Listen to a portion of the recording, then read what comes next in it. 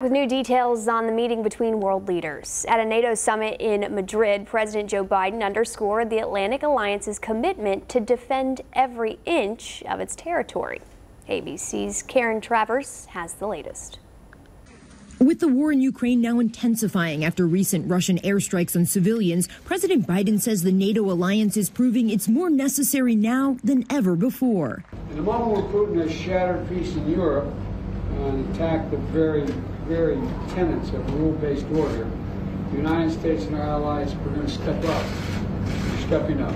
The president announcing the extension of some U.S. troop deployments in Europe, establishing a military headquarters in Poland, the first permanent American forces on NATO's eastern flank. The U.S. also increasing the number of U.S. Navy destroyers stationed here in Spain from 4 to 6, sending 2 additional F-35 squadrons to the U.K. and enhancing rotational deployments in the Baltics. Together, our allies, we're going to make sure that NATO is ready to meet threats in all directions across every domain, land, air, and the sea.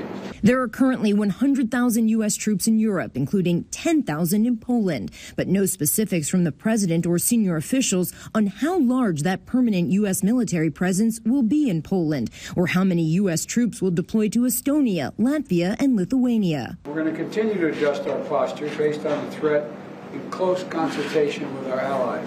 And the NATO alliance soon getting 2 new members. On the eve of the Madrid summit, Turkey dropping its objections to bids from Finland and Sweden, 2 countries on Russia's doorstep. Their decision to move away from neutrality and the tradition of neutrality to join NATO alliance is going to make us stronger and more secure. But it's not just Ukraine on the agenda. NATO leaders are also discussing challenges posed by China. And President Biden met with the leaders of South Korea and Japan to talk about the threat of North Korea. Karen Travers, ABC News, traveling with the president in Madrid.